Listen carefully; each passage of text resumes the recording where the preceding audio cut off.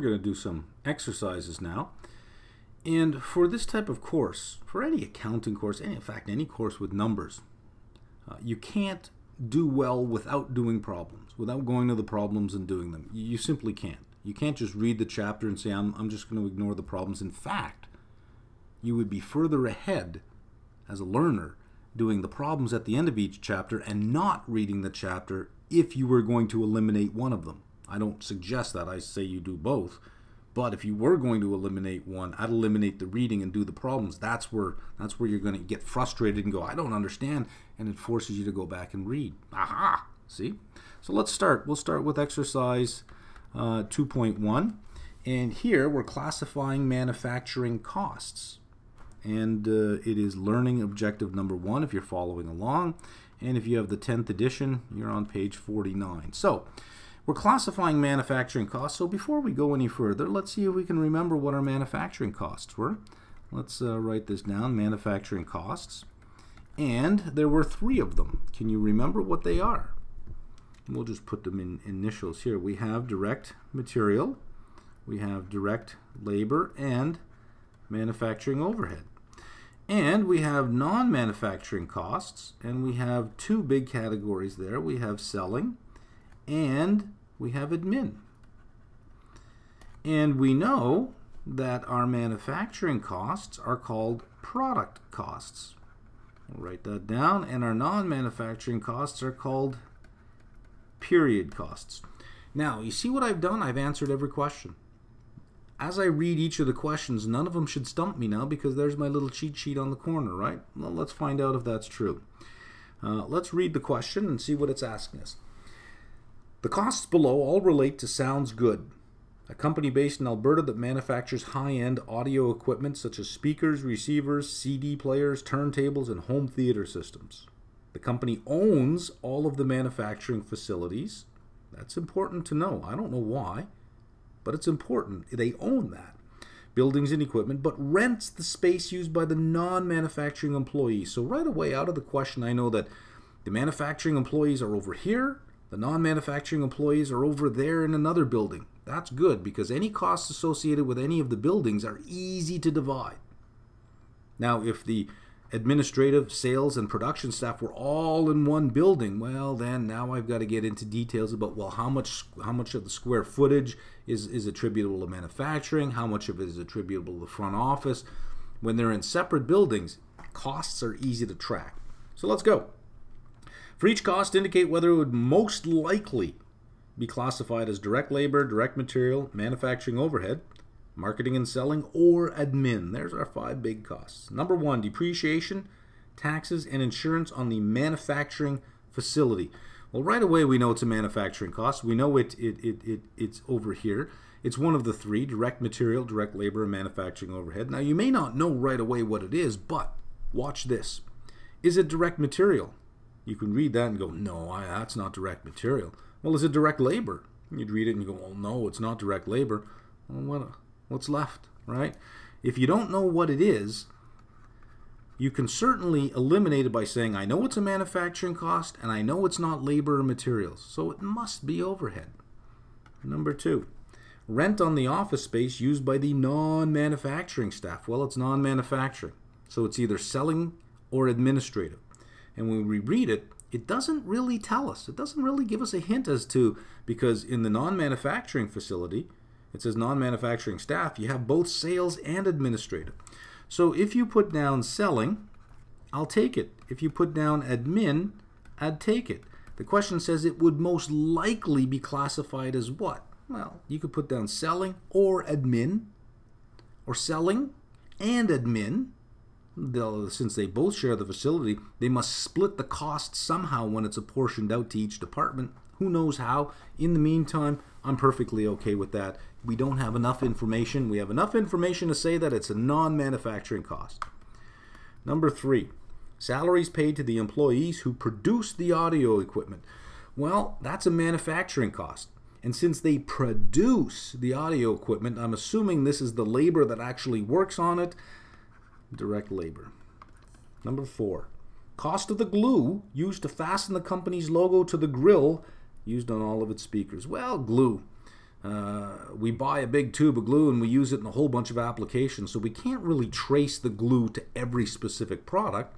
So we know it's material, but it's indirect material, not direct. So if it's not direct material, then it must be overhead. Anything indirect is overhead. So MOH, manufacturing overhead. Number 5, the cost of online advertising. That's not a manufacturing cost. So our choices are selling cost or administrative cost. It's online advertising, so in the very definition of advertising, right, it must be a selling cost. Number 6, salaries paid to the accounting employees. Well, they're not manufacturing. So we know it's not a manufacturing cost. That eliminates 3 of our choices. We only have 2 left. Selling or admin. Well, it says accounting. It doesn't say sales. So we know it's admin. Look how easy this is, right? If we don't know what it is right away, we can use logic to get rid of some of the other cost categories that we know it's not.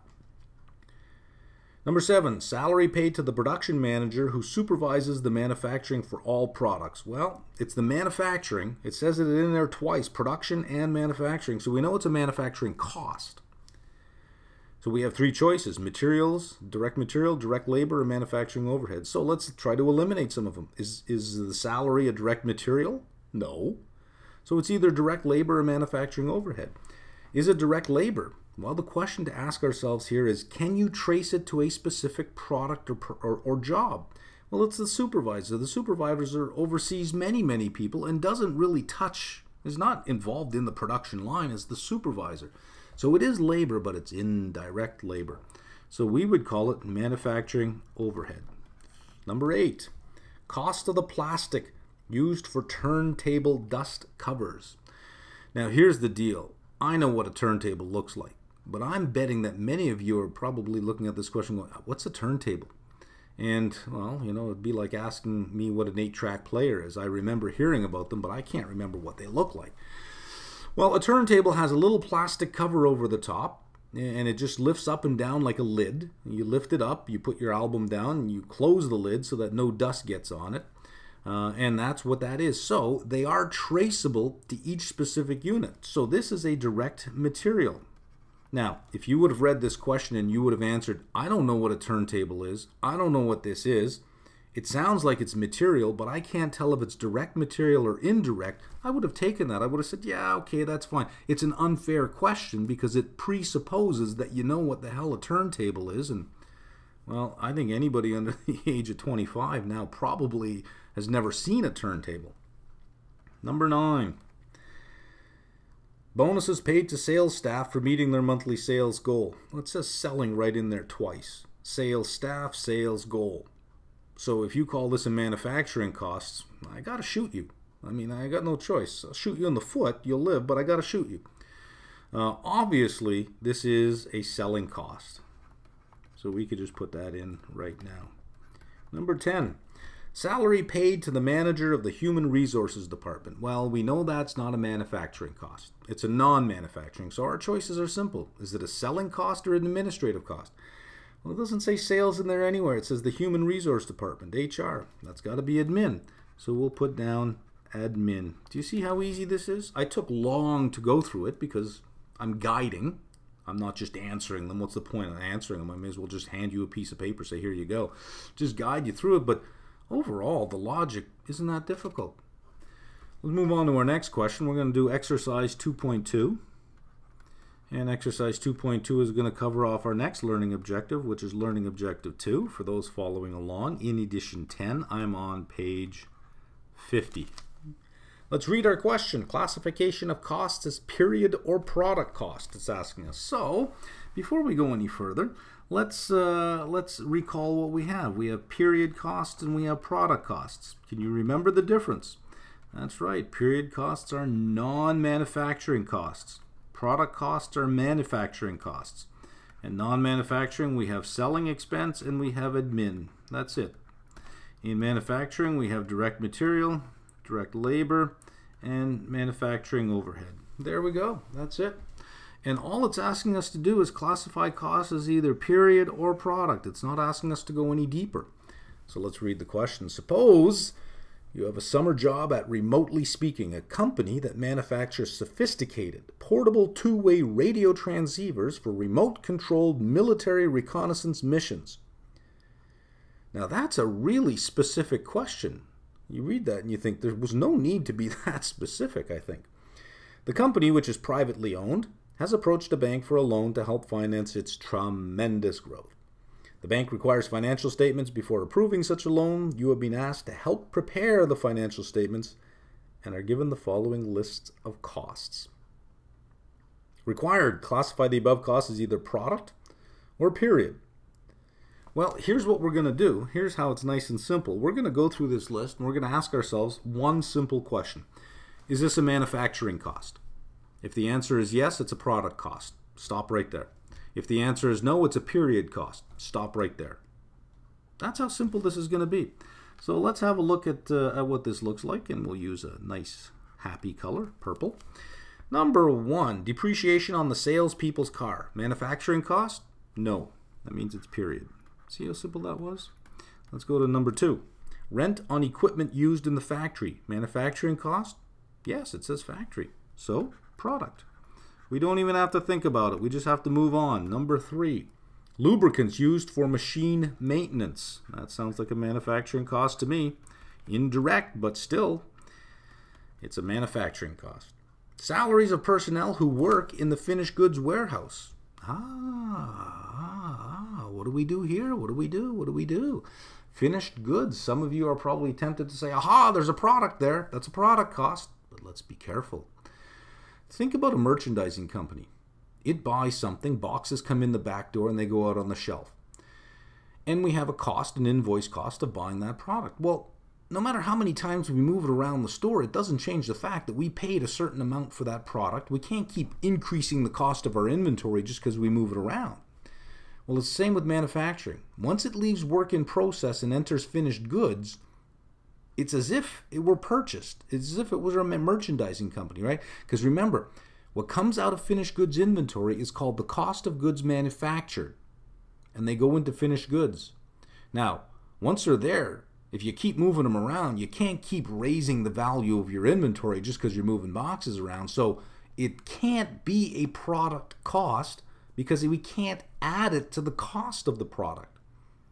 So if you had read the chapter carefully, you would have found that as soon as the product enters the finished goods warehouse, that's it. It's no longer a product cost. All costs of the finished good warehouse and shipping and receiving, all that is a period cost. So see, you learn even more when you do the exercises. Number 5. Soap and paper towels used by the factory workers at the end of the shift. Well, it's in the factory.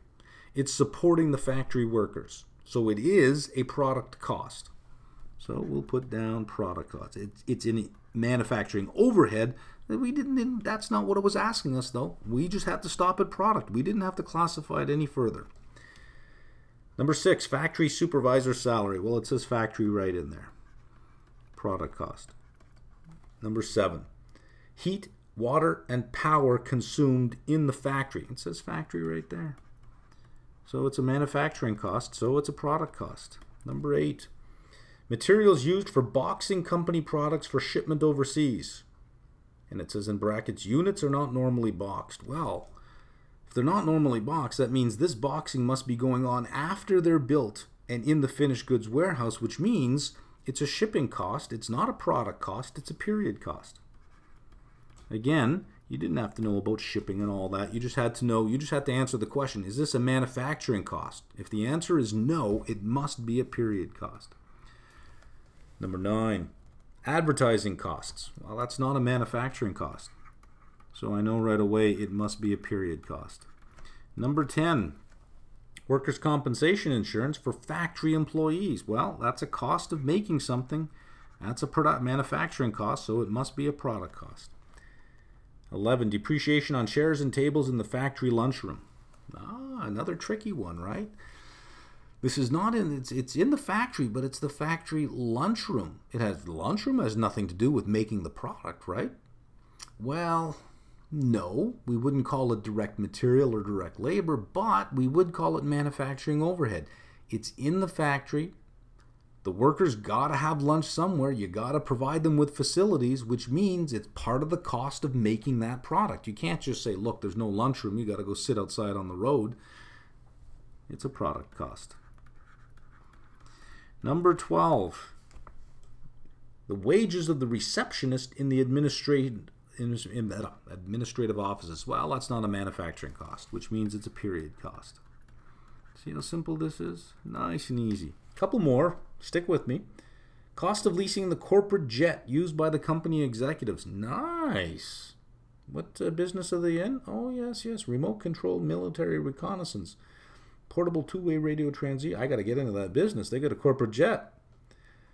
Well, that's not a manufacturing cost. It's certainly not a manufacturing cost, right? So we would call that a period cost. Number 14. The cost of renting rooms at a British Columbia resort. Wow, these people are living it up good, right?